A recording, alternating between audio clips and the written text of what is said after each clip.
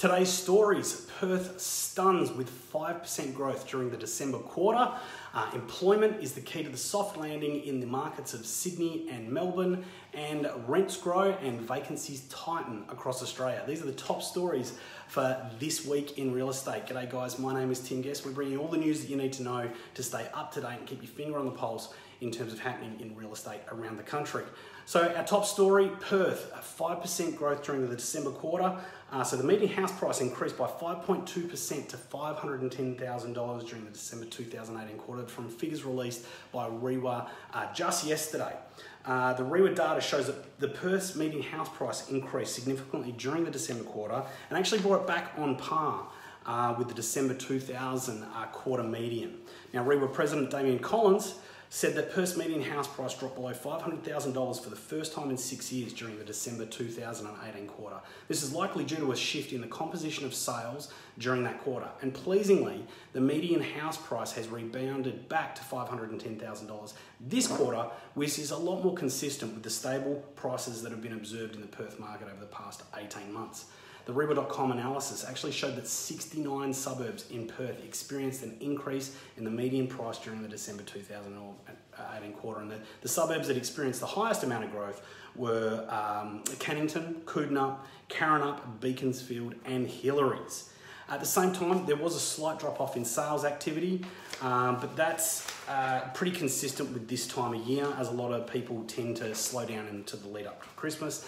We also saw a 10% decrease. G'day Garth, welcome to the Facebook Live, mate. We also saw a 10% decrease in the time that it actually took to sell properties as well. So once again, all this data and figures is consistent with what a lot of experts have been talking about over the past sort of 6 months, as we start to see Perth is definitely in the recovery mode. And for those of you that are either looking to buy a home or invest in Perth, you want to get moving before things start to move too far. All right, second story that we've got today is that what we've seen is employment is the key to a soft landing, primarily both in the Sydney and Melbourne markets, which really are the two of only three capital city markets which are actually in decline at the moment. So high employment is the key factor in keeping Australian property markets strong in the face of price decline in Sydney and Melbourne. This is according to the lender Bank West. Bank West Managing Director Rowan Muchenberg says that provided employment continues to be as strong as it is, the price correction in the biggest cities will not create any problems. Happy New Year to you too, mate. Employment still remains high, and while that is the case, despite flat wage growth, it will be the key for economic prosperity and the ability for people to pay off their debt. And that's what the Managing Director says. While unemployment remains low, we're in a good place. Internally, Bank West, they plan for multiple scenarios of around what's happening in the marketplaces and what's happening with house prices, whether it be further declines or being level or some increases. And we're not seeing anything. They're saying that they're not seeing anything in particular in Melbourne or Sydney where the market's actually falling off a cliff, despite some of the media doom and gloom that they like to put out there. Same time, realestate.com chief economist Nerida Conisby says tighter lending and negative sentiment have caused lower house prices in some cities, but she expects the low jobless rate to help big cities ride out the downturn. We're not seeing the big jumps in the listings that are typical of a price crash. She also says that with APRA winding back the cap on interest-only loans in December, it's a first sign that it'll actually start to get easier to borrow. As we all, Garth said it's good to hear that the Perth market's picking back up. Like myself and many of our clients and followers who either have property or investments in Perth, it's good news for everyone. Also, what we're seeing is really strong growth when it comes to,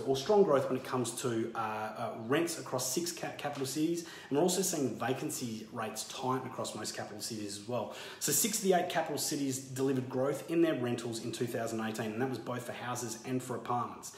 There is, as always, a strong correlation between vacancy rates and rental growth. And the cities with the tightest rental markets, i.e. Hobart and Canberra, are the ones that had the highest annual growth in their rentals. So Canberra now has the highest average house rents in the nation, which have gone up by 3.7% to $560 per week. That's actually overtaken Sydney, where average rents have fallen. The other cities with low vacancies, so Adelaide and Melbourne, have also recorded solid growth in their rentals. And 2 cities where vacancy rates have previously been high vacancy rates have been high in the recent past but have improved recently, Brisbane and Perth. So they're also delivering moderate growth in their rents around about 2 to 3% during 2018. This is certainly something that we're noticing with our clients and in our, because Infinite has a real estate business as well. We're starting to see, $5, $10, $15 increases in a lot of the leases with tenants. The only cities where rents have fallen in the past year are those where vacancies are trending higher, and that's primarily in Sydney and Darwin. So the vacancies remain tight in most capital cities, but despite seasonal rises in vacancies in December, and this is according to the latest data by SQM Research, most cities have vacancies similar to or less than those at the same time last year. So Hobart continues to have the tightest rental market with a vacancy rate of just 0.4%. Man, you wouldn't want to be looking for a rental in that capital city. And Canberra and Adelaide both have vacancy rates of just a little over 1%. Melbourne's vacancy rate was around 2% in December, which was the same as a year earlier. And Brisbane's rate has improved considerably over the past year, falling from 3.8 to 3.2. Probably the biggest drop is in Perth, where vacancies have dropped from 4.6% to 3.4. The only city where vacancies are trending uncomfortably high levels are Sydney, where they've risen from 2.6% to 3.6%, and Darwin, which is up from 3.5 to 4.3. So guys, that covers off the top stories in real estate this week. Once again, stay tuned. Twice a week, do live broadcast, The Week in Real Estate, and also Tim's 2 cents is where I'll answer any of your questions, whether it be a question related to your own personal financial circumstances, whether you want some guidance, whether you've got questions about finance, investment, real estate, money management.